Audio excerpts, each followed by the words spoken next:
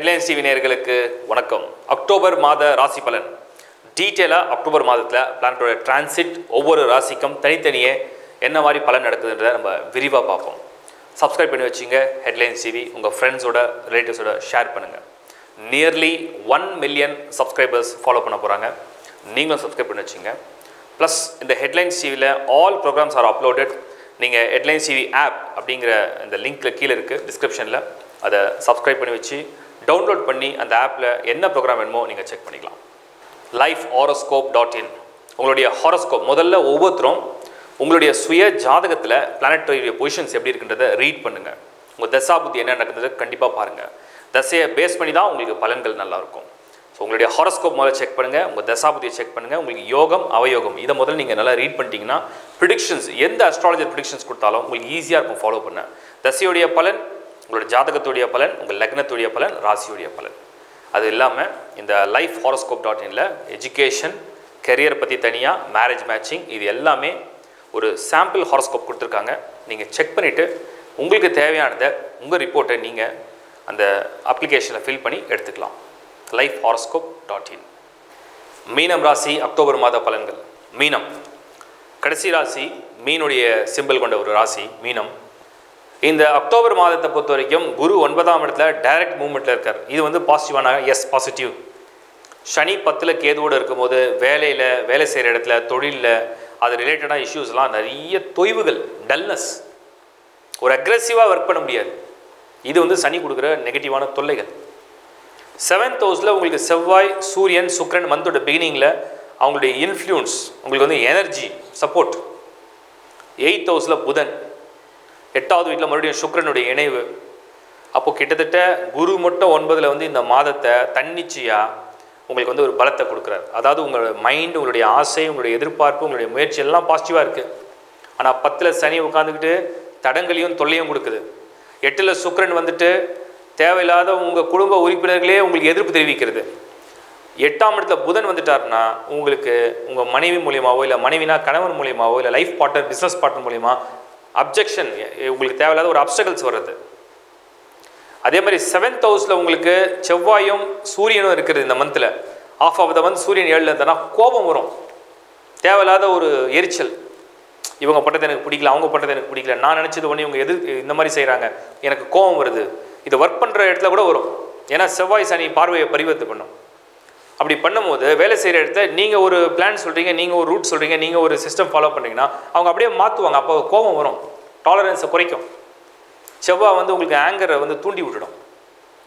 Plus சூரியன் வந்து உங்களுக்கு ரோகாதிபதி, பகையை அப்படியே வளர்ப்பீங்க. இந்த மாதம் கொஞ்சம் வாக்கு நிதானமாக இருக்கிறது நல்லது. அதிகம் வாய் பேசாமல் இருக்கிறது நல்லது. அதிகம் ஆர்கியூமெண்ட் பண்ணாமல் இருக்கிறது நல்லது. ஒன்று சரியாக நடக்கலையா, இடமா போதா, சைலண்டாக அந்த இடத்த விட்டு நகர்ந்துருங்க. சில சமயத்தில் கொஞ்சம் டைம் கொடுத்தோம்னா தானாகவே எல்லாமே சரி பண்ணிக்கும். ரியாக்ட் பண்ண வேண்டாம். அடுத்தது சனி கேது வந்து கிட்டத்தட்ட ஒரே சிங்கிள் டிகிரியில் வந்து பார்வையை பரிவர்த்தனை பண்ணிகிட்டே வராங்க. இது என்னென்னா ஒர்க் பிளேஸில், ஒர்க் ஏரியாவில், ஹெல்த்தில், சுறுசுறுப்பில், பிளான்லலாம் ஒரு டல்னஸ் கொடுத்துக்கிட்டே இருக்கும். இதுக்கு தான் நான் வந்து இந்த கிரகங்களுடைய நகர்வுகள்லாம் வந்து முதல்ல உங்கள் பர்த் சார்ட்டுக்கு அந்த மாதிரி இருக்கான்றதை பார்த்துக்கணும். ஜனகால ஜாதகம் ஒரு வேளை உங்களுக்கு எக்ஸலண்ட்டாக இருக்குது, லக்னப்படி ஸ்தானம் சுத்தமாக இருக்குது, தோஷங்களே கிடையாது. ஏன்னா எந்த தோஷம் இருக்கோ அதை மட்டும் நீங்கள் பர்டிகுலர் ஐடென்டிஃபை பண்ணி நிவர்த்தி பண்ணிக்கணும். அந்த விஷயத்தை தொடக்கூடாது. அப்போது எப்படி இதை கண்டுபிடிக்கிறது? இப்போ ஒரு ஜனகால ஜாதகமில் சனி கெட்டு போயிட்டார், சனி நல்லா இல்லை, வீக்காக இருக்கார். அப்போ அந்த விஷயத்தை நீங்கள் வந்து பெருசாக கிளிக் பண்ணிக்கக்கூடாது. அது ஹெல்த்தாக இருக்கலாம், கெரியராக இருக்கலாம், ஃபேமிலியாக இருக்கலாம், ஆர்கியூமெண்ட்டாக இருக்கலாம், எது வேணா இருக்கலாம். இதுதான் உங்கள் பர்த் சார்ட்டை பாருங்கன்னு சொல்கிறோம். அதுக்கு தான் lifehoroscope.in அப்படிங்கிற லிங்க்கும் டிஸ்கிரிப்ஷனில் கொடுத்துருக்கோம். முதல்ல அதில் ஒரு ரிப்போர்ட் ஜென்ரேட் பண்ணி உங்கள் ஹாரோஸ்கோப்பை படிங்க, அதில் உள்ள ரகசியங்கள்லாம் தெரிஞ்சுக்கங்க. இப்போ இந்த டிரான்சிட்ஸை ஒன்று ஒன்றா நீங்கள் ஃபாலோ பண்ணி பார்த்தீங்கன்னா மீனம் அப்படிங்கிற ராசியை பொறுத்த வரைக்கும் குரு மட்டும்தான் எக்ஸலண்ட்டாக இருக்காரே தவிர அவருக்கு அந்த ஆசைகள் உண்டு. அந்த ராசியில் பிறந்தவங்க எல்லாருக்குமே நல்லா இருக்கணும், நல்லா பண்ணணும், நல்லா முன்னேறணுன்ற ஆர்வம் இருக்குமே தவிர மற்ற கோளுடைய சப்போர்ட் கம்மியாக இருக்குன்னு அர்த்தம்.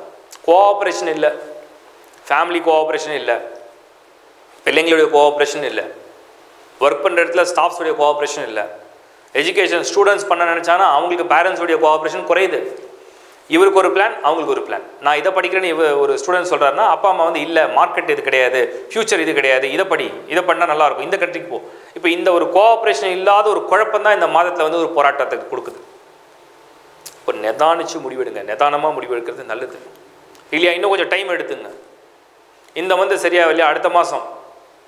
ஏன்னா சில சமயத்தில் நம்ம ஒரு தப்பான நேரத்தை டிசிஷன் எடுக்கிறத விட நல்ல நேரத்தை டிசிஷன் எடுக்கும்போது அது பெட்டராக ஃபேவரபுளாக முடியும்.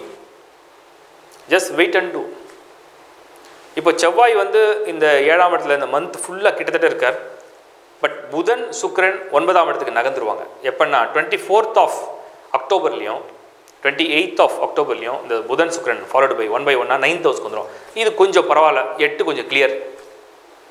ஸோ 8 கிளியர் ஆச்சுன்னா உங்களுக்கு தேவையில்லாத இந்த கூட இருக்கிறவங்களே குழப்பம் பண்ணதெல்லாம் விலகிடும் மந்த் எண்டில்.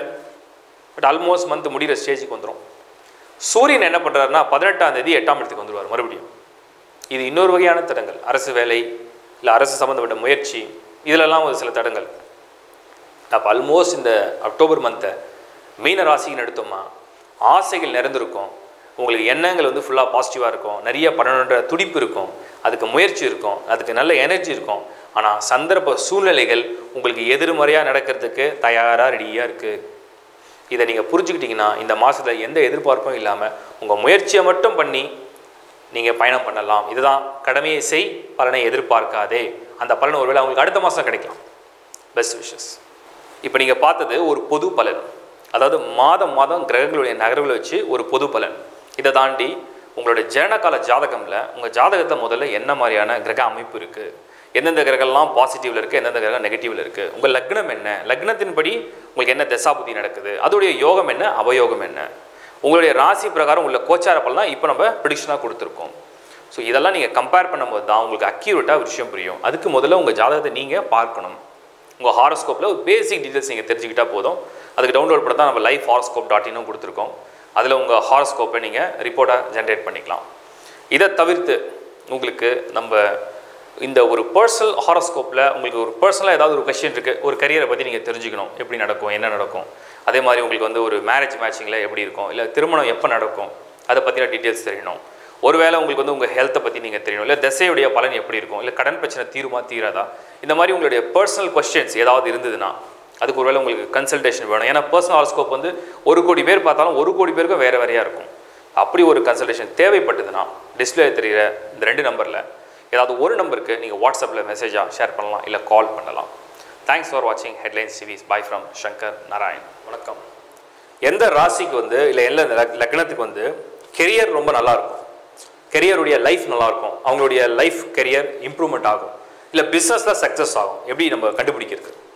சரி, ரொம்ப சிம்பிள் அண்டர்ஸ்டாண்டிங். முதல்ல உங்கள் ஜாதகமில் சனிங்கிற கிரகம் நல்லா இருக்கான்னு செக் பண்ணுங்கள். அதுதான் வந்து ஃபேட் பிளானட், விதி கிரகம், உங்களுடைய கெரியர் பிளானட்.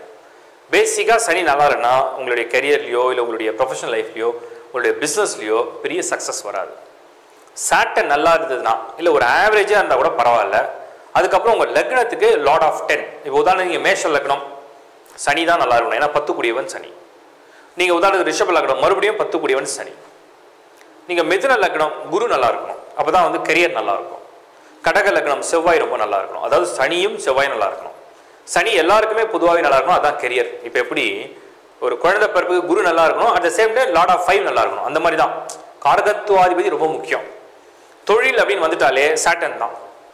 ஒரு கெரியர் வந்துட்டா சாட்டர்ன் தான். சனி கிரகம் நல்லா இருந்து, சனி கிரகத்துடைய கூட்டணி நல்லா இருந்து, சனி நின்ன வீட்டுக்கு 10ஆம் இடம் நல்லா இருந்து, அந்த இடத்துல நல்ல கோள்கள் இருந்தால் அவங்க கெரியரில் பெரிய லெவலில் இருப்பாங்க.